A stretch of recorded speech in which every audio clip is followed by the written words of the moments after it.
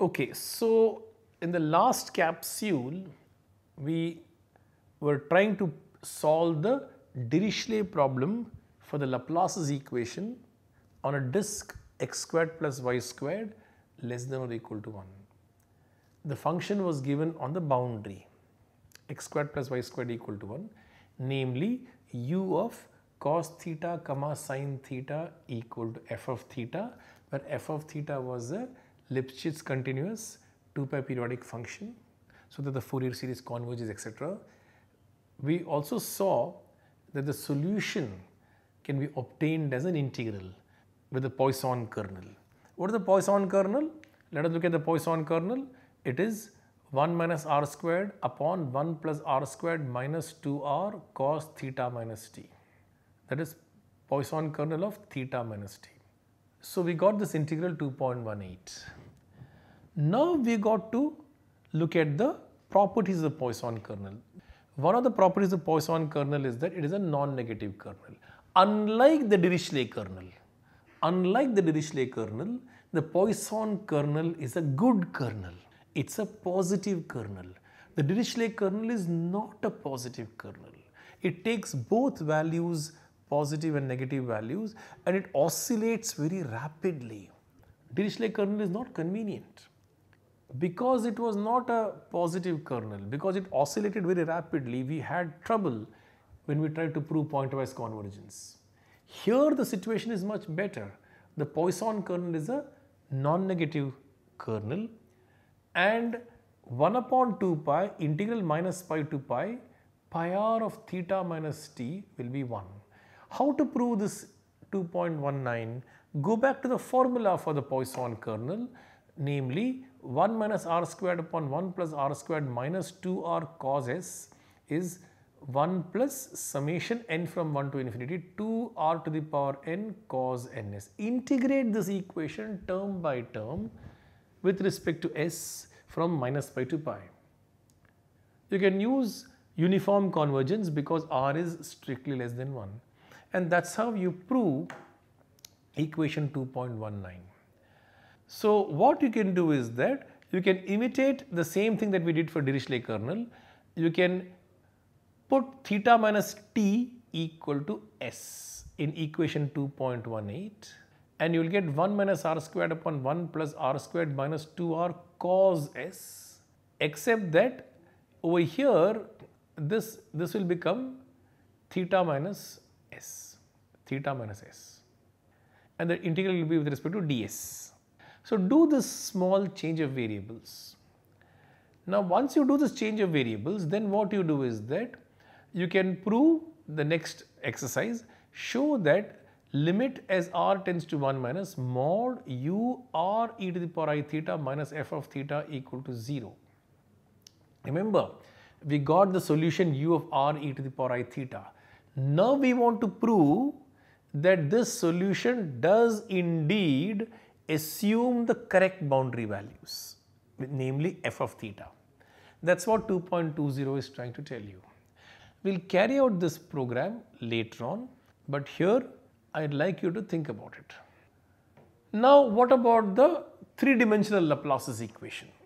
We could try to carry out a similar program for the Laplace's equation for a ball in R3. But the problem is going to be more complicated because the analog of a Fourier series is going to be more complicated. You have to develop the theory of spherical harmonics. The corresponding Fourier analysis in R3, by writing the Laplace's equation in spherical polar coordinates, that will lead you to the Legendre functions, associated Legendre equations, and the spherical harmonics. So the analysis of spherical harmonics is the higher dimensional analog of Fourier series. So suppose you are given a continuous function f of x on the unit ball B centered at the origin, Then the solution to the boundary value problem, Laplacian of u equal to 0 on B, u on the boundary is f, is given by this integral. So you recognize the Poisson kernel for higher dimensions, and this d capital Sx is the area element on the surface. You can derive this by other methods also, but the proof using spherical harmonics you will see in G.B. Folland's book Fourier Analysis and its Applications on page 180. It's a very delightfully written book, and you must definitely consult this book. And G.B. Folland is an authority in Fourier analysis. So now we'll come to the heat equation. How to solve the heat equation using Fourier series. This will be developed through a series of exercises. So let u of xt be a smooth solution of the heat equation in the upper half plane. We are going to work in two variables, t and x. And the variable t is going to be considered as a time variable, and the variable x is going to be considered as a spatial variable. We are going to work in the upper half plane, real line Cartesian product with the positive half line. So time is going to be positive, t greater than or equal to 0. And we are interested in 2 pi periodic functions. We are going to postulate that the solution is 2 pi periodic, u of x comma t equal to u of x plus 2 pi comma t for all x in R and t greater than or equal to 0. The first exercise is for you to show that the energy integral minus pi to pi u of xt the whole squared dx is a monotone decreasing function of time. Prove that the same result holds if the integral is over any interval of length 2 pi, and then deduce that a 2 pi periodic solution of the heat equation with the given initial condition, if it exists, is unique. Okay, let us look at this exercise and let us try to see how to do it. Call the energy, this integral, Et. Energy integrated with respect to x, and so the energy is a function of time. Call it Et. So let us differentiate with respect to t. I'm going to differentiate under the integral sign. I'm going to get twice u of x comma t del u by del t. So it is twice integral from minus pi to pi u of xt ut of xt dx. But remember, u is a solution of the heat equation. So ut equal to uxx. So here in the last equation, I'm going to integrate by parts. I'm going to throw one of the derivatives on the other factor, and I'm going to pick up minus sign. So when I integrate by parts, I'm going to get minus 2 times integral minus pi to pi u sub x x of t the whole squared. What happens to the boundary terms? The boundary terms will cancel out because the function is 2 pi periodic. U of xt equal to u of x plus 2 pi t. Remember that if the function is 2 pi periodic, its derivative is also going to be 2 pi periodic. So use the 2 pi periodicity to check that the boundary terms cancel out when I perform the integration by parts. And so what you are left out is e prime of t equal to minus 2 times integral minus pi to pi, a squared factor, and everything here is real valued. So it is always less than or equal to 0. So you have finished proving that the energy is monotone decreasing with respect to time. So we get energy is obviously a non-negative function. So 0 less than or equal to E of t less than or equal to E of 0. So the initial value u of x comma 0 were to be 0, then the initial energy is also 0, and so E of t will be identically 0 for all t. And if E of t is 0, remember that E of t is the integral of a non-negative function, so u of xt must be identically 0. So we have now drawn the conclusion that if the initial data is 0, then the solution is also going to be 0. So for 0 data, the 2 pi periodic solution is unique, namely 0. So from this, uniqueness follows. Now we prove the existence. Uniqueness of the 2 pi periodic solution has been established. We now derive the existence. Suppose f of x is continuous 2 pi periodic function. The data, the initial condition u of x comma 0 is f of x. Further conditions will be imposed as we go along. We begin with the assumption that the initial distribution of heat f of x is simply continuous. Now we are looking for the solution of ut equal to uxx. We will now look for a solution of the form u of xt equal to a naught plus summation n from 1 to infinity an cos nx plus bn sin nx. Remember that the solution that we are looking for is a 2 pi periodic solution. Because it's a 2 pi periodic solution, it will be a Fourier series. But this time the coefficients will depend upon t, because u is a function of two variables, x and t. So I can think of t as an auxiliary parameter if you like. So that's how you get equation 2.22.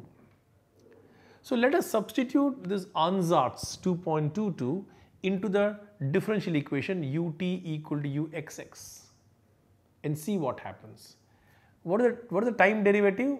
Del u by del t will be a naught prime plus summation n from 1 to infinity a n prime t cos nx plus b n prime t sin nx. And then we have to differentiate twice with respect to x. So a naught disappears. Summation n from 1 to infinity a n t cos nx and then n squared will come plus b n t sin nx and n squared will come, and this whole thing will have a negative sign in front.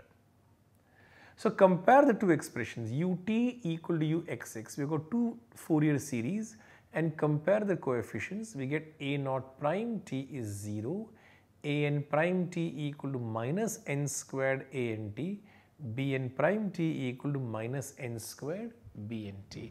Equation 2.23 in the display. The first equation simply says that a naught of t must be constant. Then the second equation says that a n of t must be an exponential function. There will be some initial conditions. A naught of t is a constant alpha naught, a n t is constant times e to the power minus n squared t, b n t is constant times e to the power minus n squared t. These constants are alpha n and beta n. Let us put t equal to 0 in equation 2.22. Let us put t equal to 0. So I get a naught of 0 will be alpha naught, a n of 0 will be alpha n, b n of 0 will be beta n, u of x comma 0 will be f of x. So f of x equal to alpha naught plus summation n from 1 to infinity alpha n cos nx plus beta n sin nx, equation 2.24. But f of x is a given function and it's a 2 pi periodic continuous function, and I can write out its Fourier series, and I have my alpha naught, alpha n and beta n. With that I have my solution u of xt, which assumes the form u of xt equal to alpha naught plus summation n from 1 to infinity e to the power minus n squared t alpha n cos nx plus beta n sin nx. Equation 2.25 in the display. Now comes the task for us to show that as t goes to 0, this equation 2.25 does indeed converge to 2.24. The initial condition f of x is attained as t approaches 0 plus. That has to be established. The rapid decay of those exponentials help us. So the problem amounts to a passage to limit under the summation sign. What we have to do is you have to show that limit as t tends to 0 plus summation n from 1 to infinity, that is equal to summation n from 1 to infinity limit as t tends to 0 plus. That's what it really amounts to, because when you allow the t to go to 0, you get the thing under the summation. So to check that this approaches this in the limit as t goes to 0 is the same as checking this. As you know, exchange of two limiting operations is a tricky business. One should do it carefully.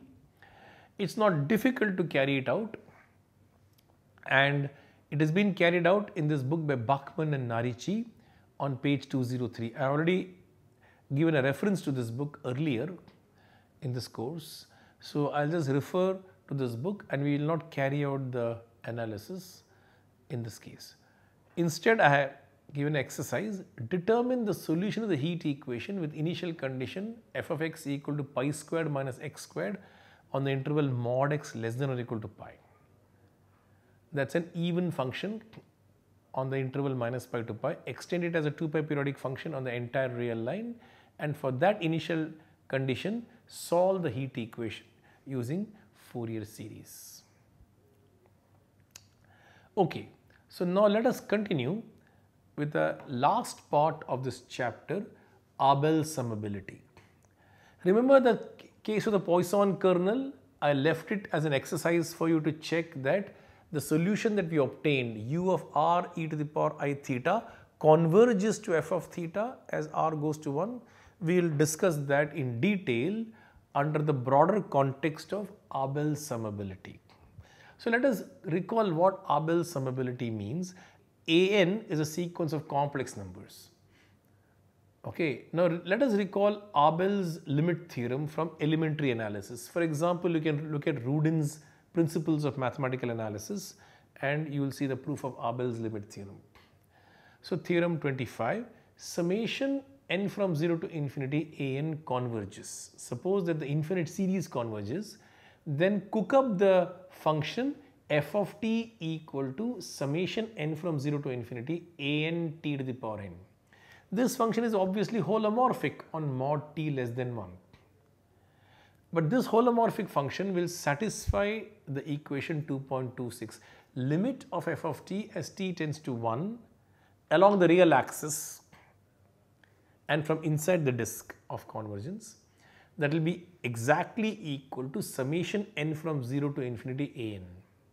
It is as if you can put t equal to 1 directly in the defining equation. But you might wonder, isn't that obvious? Simply put t equal to 1 in this equation and then you should get this. That is not quite the case. The result is non-trivial. The theorem is quite non-trivial, and let us try to understand why is this theorem of Abel non-trivial. Because the left hand side of 2.26, what is the left hand side of 2.26? It is limit as t tends to 1 minus f of t. That is limit as t tends to 1 minus summation n from 0 to infinity an t to the power n. But what is this infinite series? This infinite series is limit as capital N tends to infinity, sum from 0 to capital N. Let us look at the right hand side. What is the right hand side? The right hand side is summation n from 0 to infinity an. Well, shall we write this as limit as capital N tends to infinity, summation an little n from 0 to capital N. But this thing can be written as limit as t tends to 1 minus summation n from 0 to capital N an t to the power n. So what we see here is an exchange of two limit operations. So Abel's limit theorem is non-trivial because it asserts that a certain exchange of limits is valid. Now let us say that a series summation an n from 0 to infinity 2.27 is said to be Abel summable if the associated series summation n from 0 to infinity an t to the power n has radius of convergence 1, and further the sum function f of t has a limit as t tends to 1 minus. Again, t approaches 1 along the real axis and from within. And the limit is then said to be the Abel sum of the infinite series 2.27. It is important that the limit is taken as t varies along the real axis. I can relax the condition and I can take the circle and I can take the point 1 and I can take a sector. I can take a sector with vertex 1 and opening angle and some acute angle as opening angle. That's called a Stolz region. I will not get into the details of that. You will see this being discussed in classical books. So let us discuss Abel summability of Fourier series. We know that if you take a continuous 2 pi periodic function on the real line, the Fourier series may not converge to the given function pointwise. But a nice analog of Abel summability holds.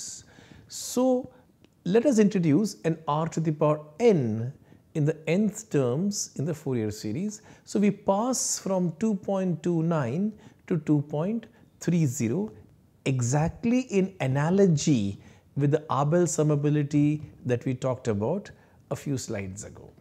The series 2.30 will certainly converge for 0 less than or equal to r less than 1 simply because the ans and the bns decay to 0 by Riemann-Lebesgue lemma.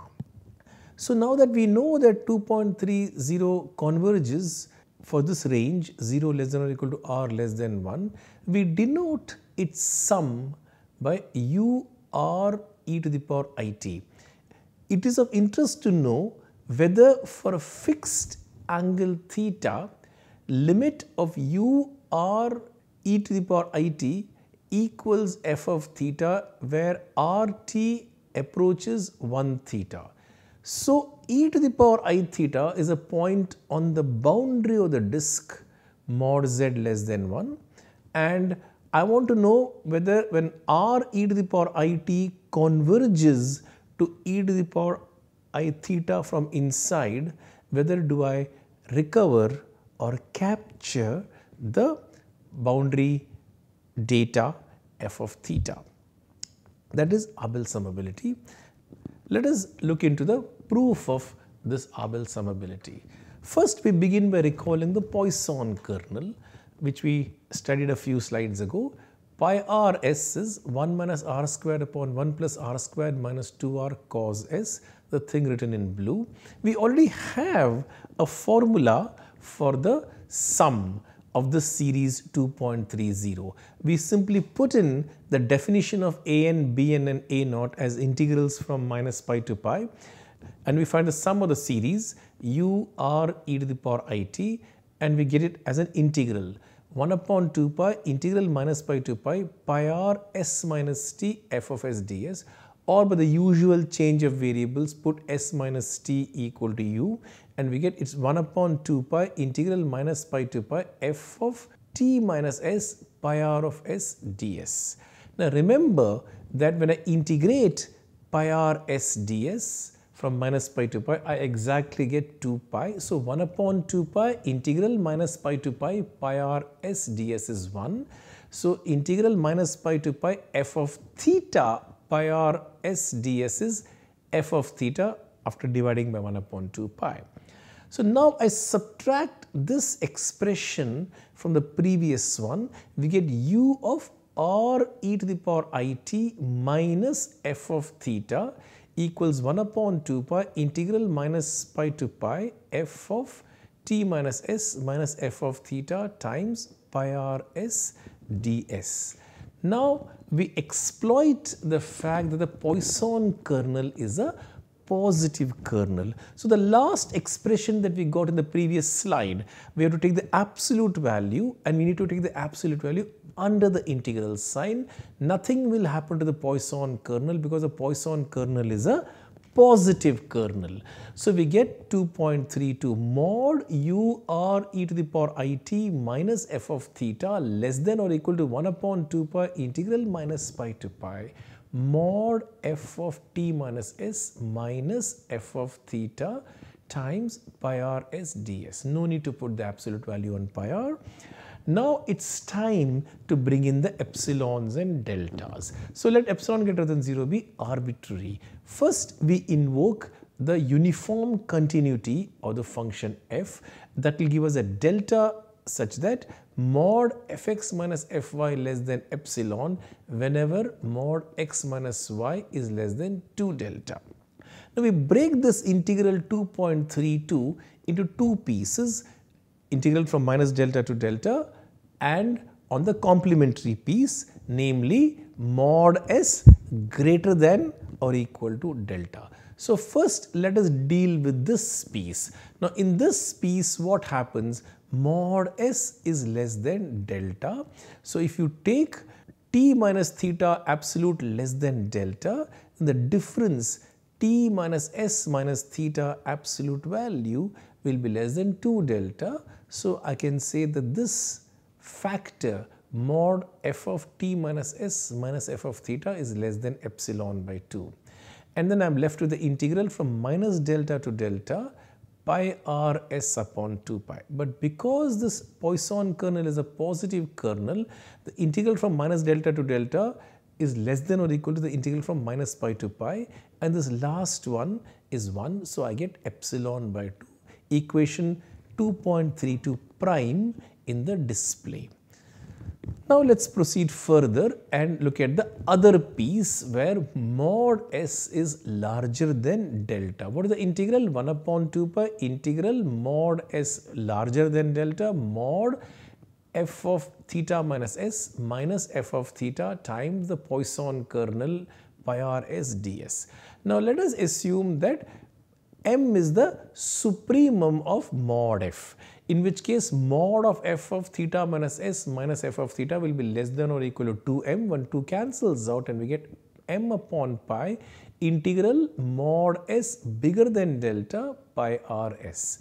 Again, go to the definition of pi r s, the expression for pi r s that I gave you. Look at that expression and you convince yourself that when mod s is bigger than delta, pi r s is going to be less than or equal to 1 minus r squared upon 1 plus r squared minus 2r cos delta.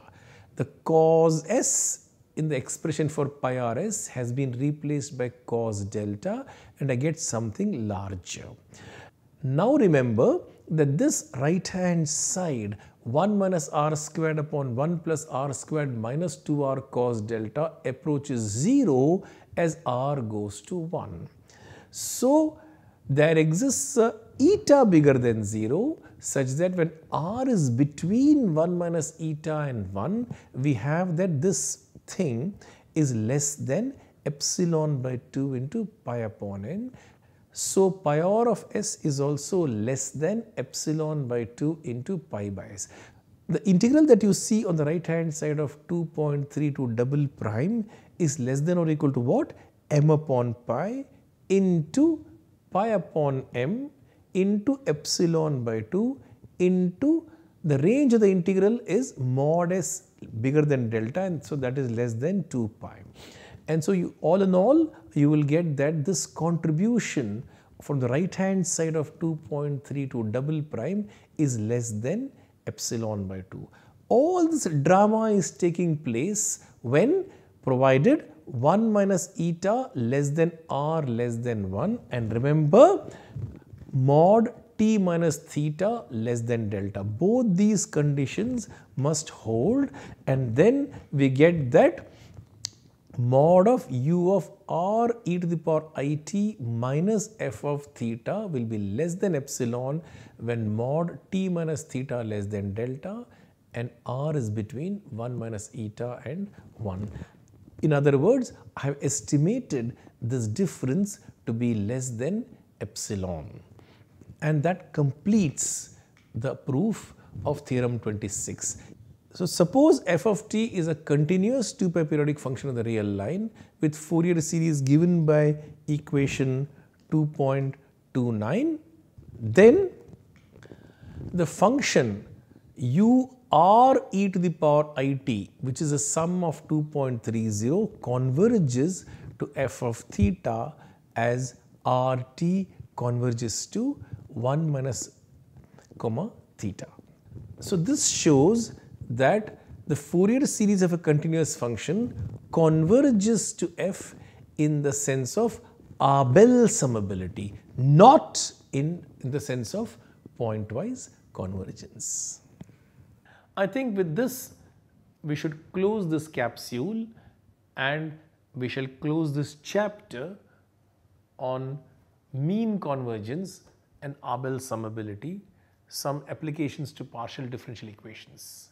In the next chapter, we will begin with the Fayer's theorem, Cesaro summability. That's the next item. Thank you very much.